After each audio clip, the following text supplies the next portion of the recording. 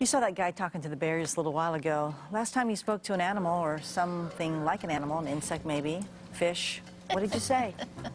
Mary Ann McClary. Well, that would be our cats, Mushi and Suki. Suki specifically. And I said, why are you so cute? Why are you so cute? Tell me why. He likes to beg for food by lying on his back with his little tummy exposed because he knows we think that's cute, so that's how he thinks it's adorable. Which it is. Which it is. Which it is. So I'd ask him, why are you so cute? Mm-hmm. Okay, Ken. Just the other day, the bird that was trapped in our garage that my son named Benjamin, the bird, I asked him, what are you doing in here? I bet you did. You do not live here. Do you see any birds around here? Do you see a nest around here? Do you see food around here? No, no, and no. You said that out loud? Yes, I did. Oh, my. As I was using a broom to try to get it to get up the top of the rafters. Oh, my. It didn't work. K-Code.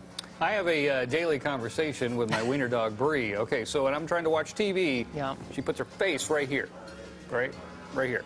So I got to go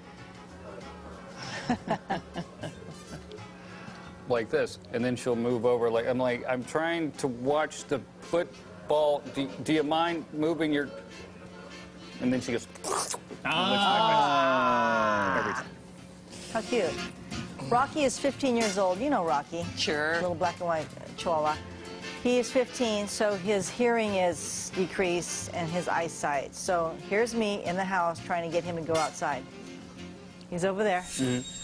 Rocky! Rocky! Let's go! Yeah, so we'll have to go and move near him so then he'll follow me. Yeah, it's going to be one of those long, long years. Is that why you scream at me in the newsroom like that, too? Cody! I'm getting older.